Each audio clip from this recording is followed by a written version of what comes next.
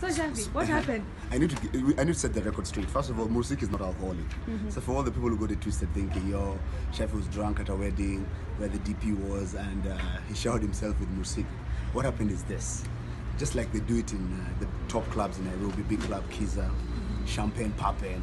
So being the reverend, I decided to take a picture with the African thermos that was carrying the Mursik. First of all, it was very heavy. That thing was like 5 liters. So as I was posing for the picture, I forgot that the Mursik lid does not valve, doesn't close.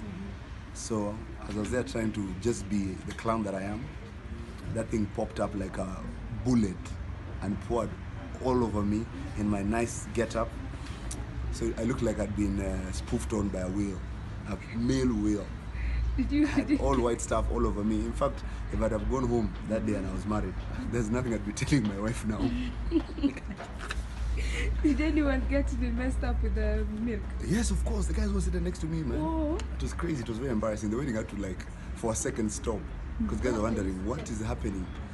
I know this was special Mursik. This was very special Mursik. But one thing I can tell anyone, Mursik is not Moe. You can't do champagne showers with the Mursik. There's nothing like Mursik showers. You drink it with respect.